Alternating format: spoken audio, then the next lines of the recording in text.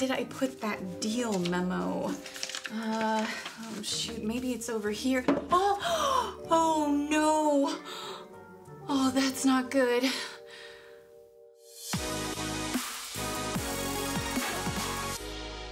Hello filmmakers, Ash here, and welcome to Film It Yourself. A production binder helps you stay organized during and after your shoot. Plus, it keeps all of those pesky documents and contracts in one place. So, let's go over what a production binder is, and most importantly, what's inside them. A production binder is a binder that all your key players, such as your director, producer, and assistant director, have a copy of on set. And it contains things like copies of the call sheet, storyboard, script, shot list, and anything else a key player might need. Having copies of these help ensure that everyone is on the same page and know exactly what shot you're on when shooting. So if anybody wants to see a storyboard or needs a copy of the script or wants to see a schedule, Rob has copies of all those if you want to see it and get like a clearer picture of what we're doing.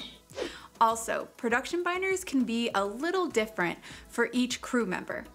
For example, the director won't need things like personal releases and deal memos, but they definitely need copies of the storyboard and script. So feel free to cater each binder to the needs of that specific crew member.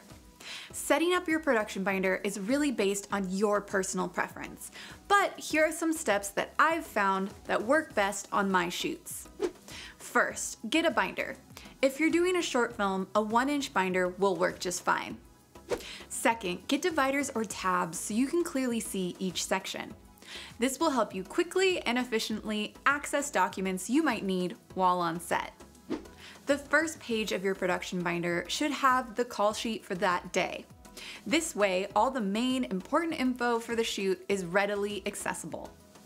Next, I like to place a copy of the schedule so that everyone can be on the same page. No pun intended.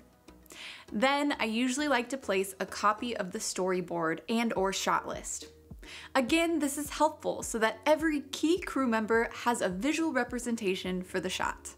Next is a copy of the script, and if you've done a line script ahead of time, then I would recommend including that version of the script. This is especially useful for directors on set so they can clearly see if they are missing any important coverage.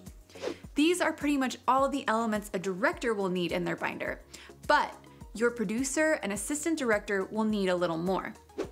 For them, I recommend including sections for each of the talent. There, they can include personal releases, SAG contracts, or any other paperwork that the talent might have signed. Next, I recommend having a section for your permit if you have one. And finally, in the very back of the binder, I recommend having a section for extra documents. This is where the producer or assistant director can have extra blank forms just in case one is needed on set. You can also include other things in your production binder, such as equipment lists, talent headshots, budgets, receipts, and so on. However, you might also want to just have a master production binder for these assets, so you can keep your one on set light and easy to use. Either way, feel free to customize your production binder to what works best for you.